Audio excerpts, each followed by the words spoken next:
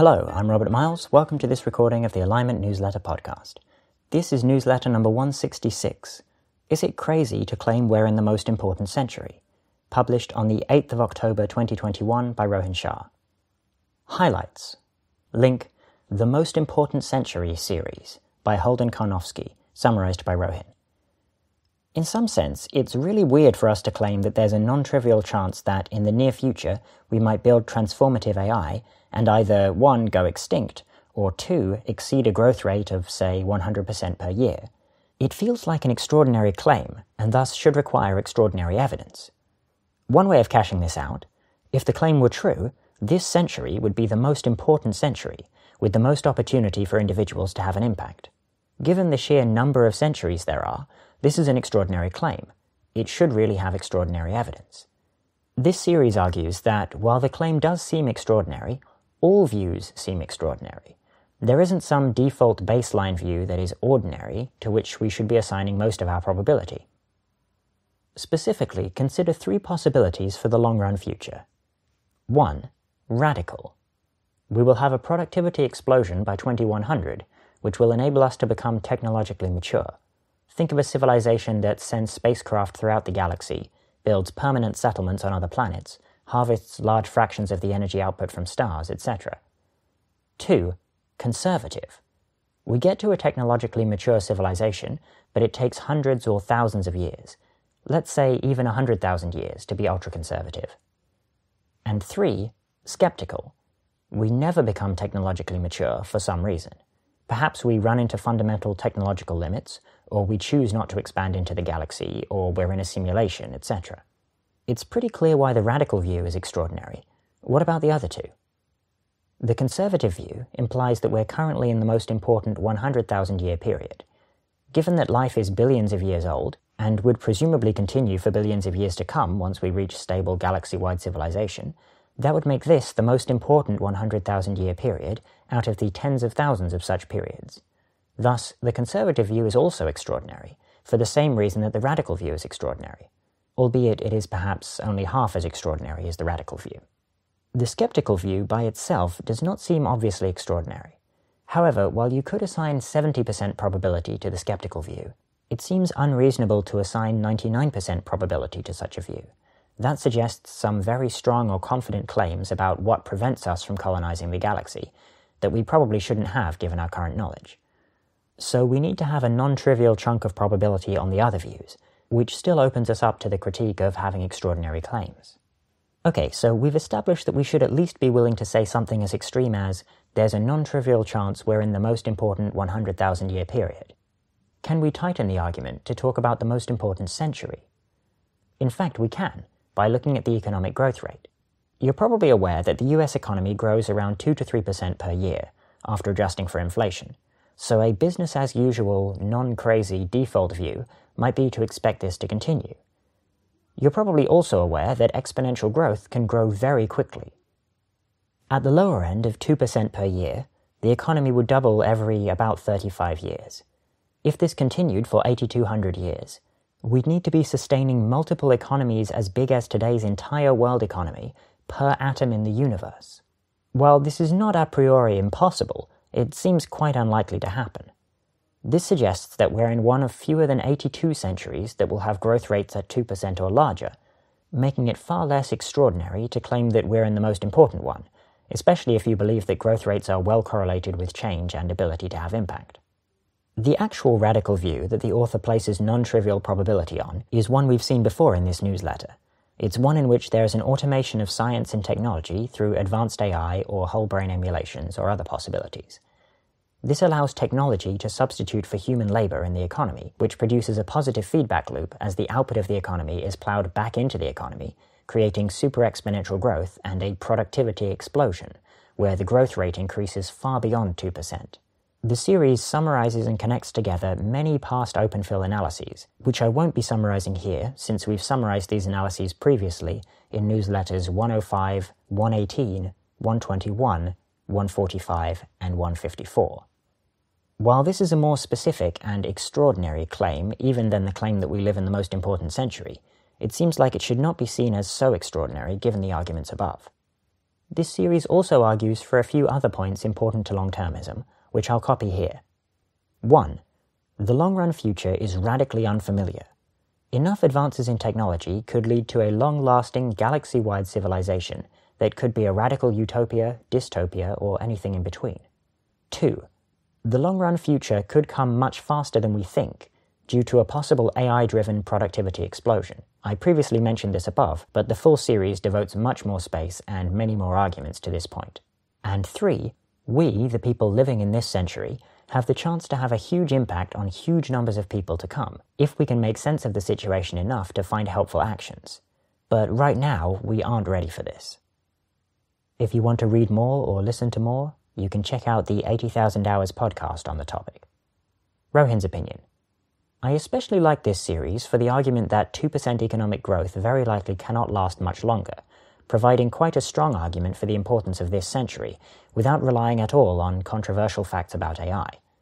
At least personally, I was previously uneasy about how grand or extraordinary AGI claims tend to be, and whether I should be far more skeptical of them as a result.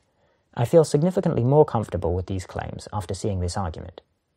Note, though, that it does not diffuse all such uneasiness.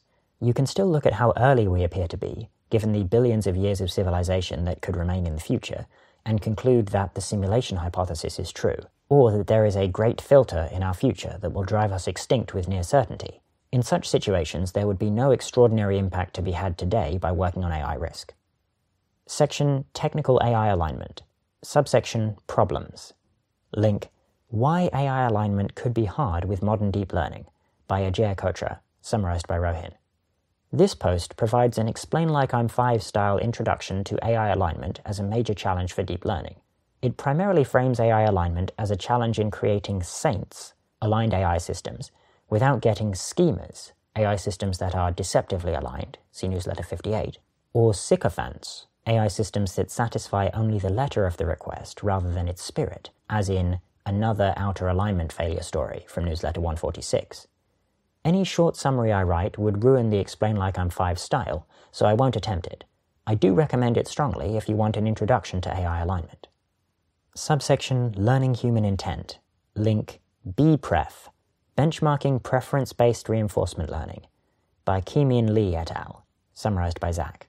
DeepRL has become a powerful method to solve a variety of sequential decision tasks using a known reward function for training. However, in practice, rewards are hard to specify, making it hard to scale DeepRL for many applications. Preference-based RL provides an alternative by allowing a teacher to indicate preferences between a pair of behaviors. Because the teacher can interactively give feedback to an agent, preference-based RL has the potential to help address this limitation of DeepRL. Despite the advantages of preference-based RL, it's proven difficult to design useful benchmarks for the problem. This paper introduces a benchmark, BPref, that is useful for preference-based RL in various locomotion and robotic manipulation tasks. One difficulty with designing a useful benchmark is that teachers may have a variety of irrationalities. For example, teachers might be myopic or make mistakes. The BPref benchmark addresses this by emphasizing measuring performance under a variety of teacher irrationalities. They do this by providing various performance metrics to introduce irrationality into otherwise deterministic reward criteria. While previous approaches to preference-based RL work well when the teacher's responses are consistent, experiments show they are not robust to feedback noise or teacher mistakes. Experiments also show that how queries are selected has a major impact on performance. With these results, the authors identify these two problems as areas for future work. Zach's opinion. While the authors do a good job advocating for the problem of preference-based RL, I'm less convinced their particular benchmark is a large step forward. In particular, it seems the main contribution is not a suite of tasks, but rather a collection of different ways to add irrationality to the teacher oracle. The main takeaway of this paper is that current algorithms don't seem to perform well when the teacher can make mistakes, but this is quite similar to having a misspecified reward function. Beyond that criticism, the experiments support the areas suggested for future work. Subsection Robustness. Link Redwood Research's Current Project by Baksh-Lageris, summarized by Rohin. This post introduces Redwood Research's current alignment project to ensure that a language model fine-tuned on fan fiction never describes someone getting injured while maintaining the quality of the generations of that model.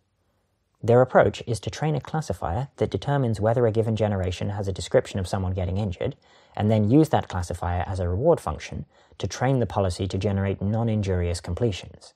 Their hope is to learn a general method for enforcing such constraints on models, such that they could then quickly train the model to, say, never mention anything about food. Subsection Forecasting. Link Distinguishing AI Takeover Scenarios by Sam Clark et al., summarized by Rohin. This post summarizes several AI takeover scenarios that have been proposed and categorizes them according to three main variables. Speed refers to the question of whether there is a sudden jump in AI capabilities.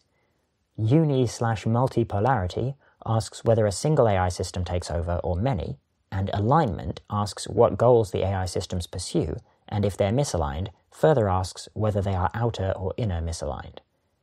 They also analyze other properties of the scenarios, such as how agentic, general, and/or homogeneous the AI systems are, and whether AI systems coordinate with each other or not.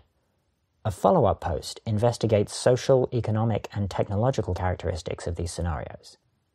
It also generates new scenarios by varying some of these factors.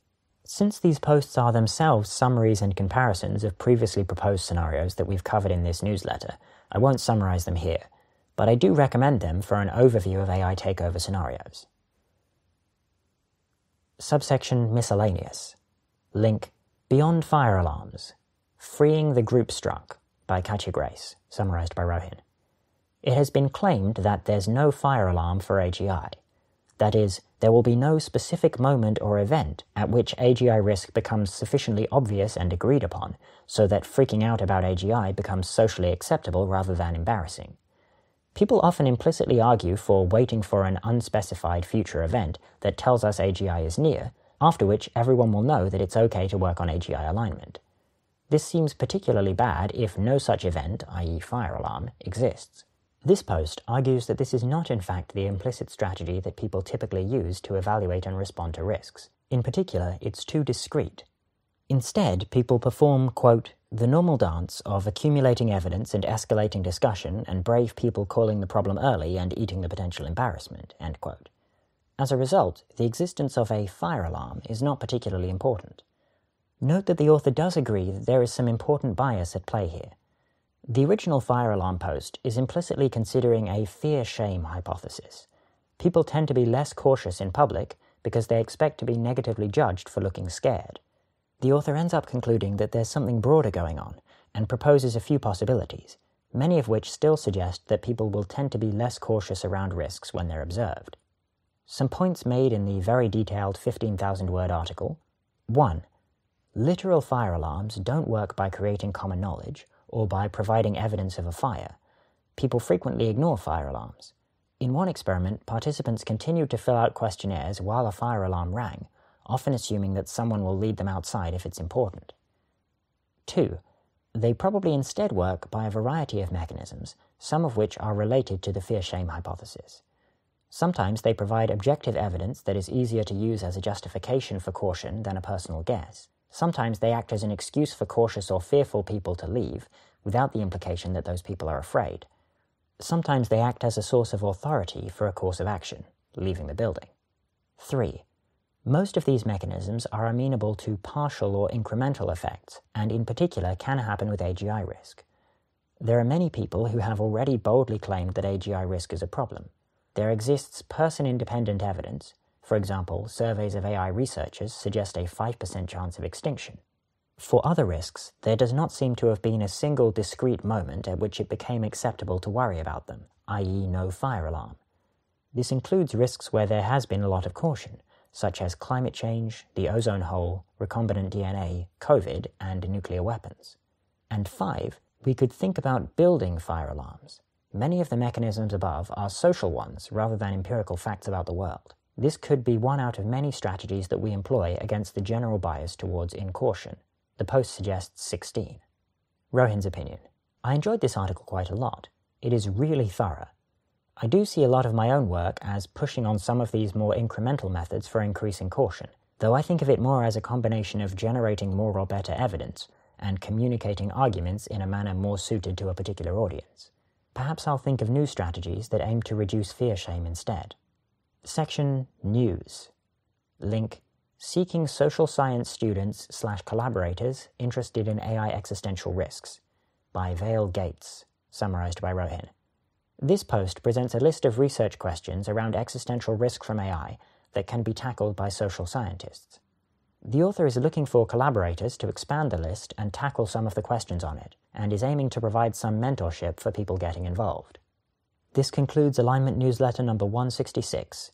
For more information, you can go to rohinshah.com/alignment-newsletter, where you can find all of the previous newsletters and also a spreadsheet of all of the papers and summaries that have ever been featured.